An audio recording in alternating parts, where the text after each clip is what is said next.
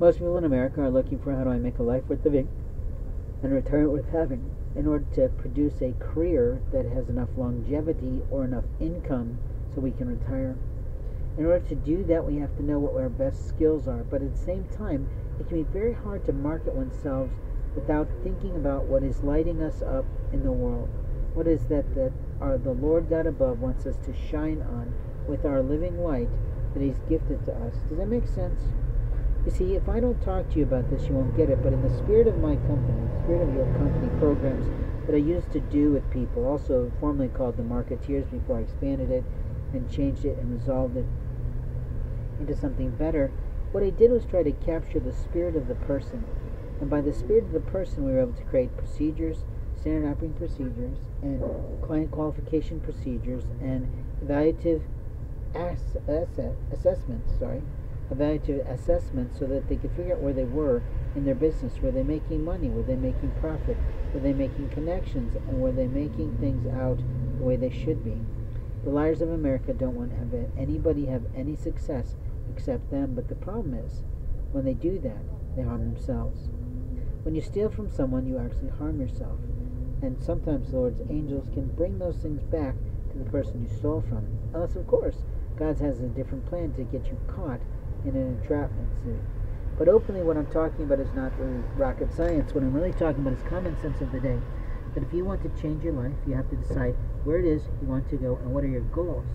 But here's the problem, and here's the rub, and here's the difficulty of being homeless, is that I can walk into an establishment, tell them what my goals are, and they'll take one look at me, and they'll judge me, and say no. I have other people who won't even read a sign to say, what I'm trying to say to you is please stop making a power decision over me of what you think I need. Why don't you just ask me what I need, and then I can help you to figure that out. Whether it's a bottle of water, whether it's a can of chicken, or whether it is marvelously a can of tea.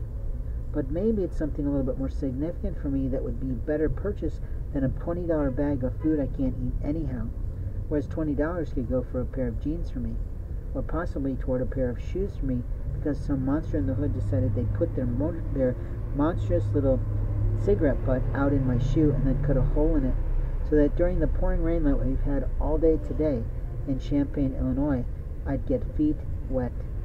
That's my life. That's my story. I'm sticking to it. It's something I often say. But what I do in this world is for God's glory, and I hope that someday it'll be viewed in order to say that God is my shepherd, and the truth is, He should be yours too. But many people are arrogant, and they don't want to hear from the Lord. They don't want to be rebuked from God, and openly that's foolish. Jesus Christ knows your life, your lifeline, and where your soul can be kept. Jesus Christ always knows what to say. Now, I'm not a Jesus Christ touter, but I am a Jesus Christ lover. That doesn't mean I'm going to report myself as Christian in any day.